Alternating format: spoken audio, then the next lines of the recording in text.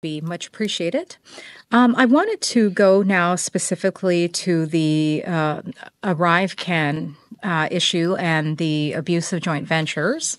Its relationship to Indigenous contracting.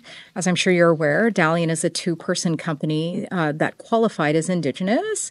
It formed a partnership with Coradics, and that partnership was able to obtain contracts under the Indigenous procurement set aside, even though Coradics has a substantial number of employees.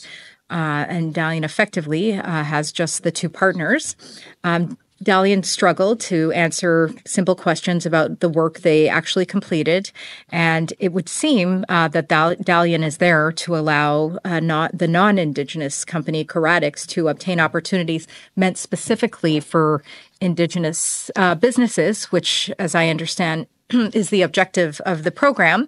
In your opinion, do you see what happened in the case of Arrivecan as being an abuse of the program? I don't have a personal opinion on that actual question. I'm following it like everyone else in terms of the audit, the Auditor General, and so.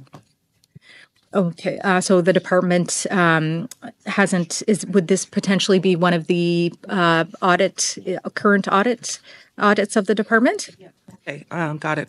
So we no longer have Dalian and joint venture companies with Dalian on the Indigenous Business Directory, nor do we have any contracts with Dalian or Coradics. They were suspended on March 12th from the Indigenous Business Directory due to questionable factors being raised in the media, here in committee sessions, and in fact, PSPC announced their suspension more broadly around the same time.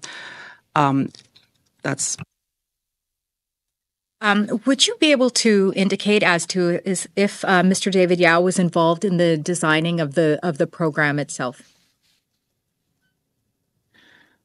We are not able to confirm whether that fact. I do understand that there was information provided by Mr. Yao.